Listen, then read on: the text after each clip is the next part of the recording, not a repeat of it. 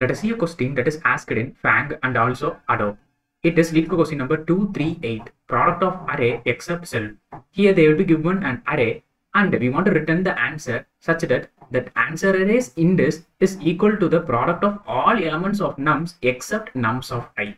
So for example, if this is the array, then we want to return the answer as for 1 it will be 2 into 3 into 4, which is equal to 24. For this 2 it will be 1 into 3 into 4. Like that for this 3 and 4 also. So it will be replaced in that answer array. So how to do this in an efficient manner? First of all, take the product. It will be 24, right? Now just to take this 24 divided by 1, which is equal to 24. Now here it will be 12, here it will be 8, here it will be 24 divided by 4, which is equal to 6. So this is my result, right?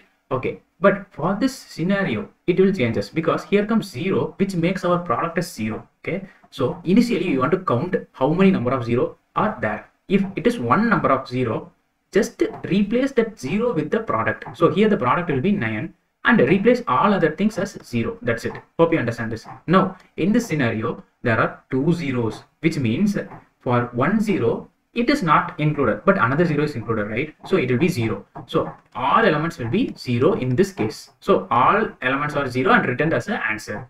So what is the time complexity? It is O of n. And what is space complexity? It is O of 1, because we are using a resultant array, not the auxiliary space. Okay.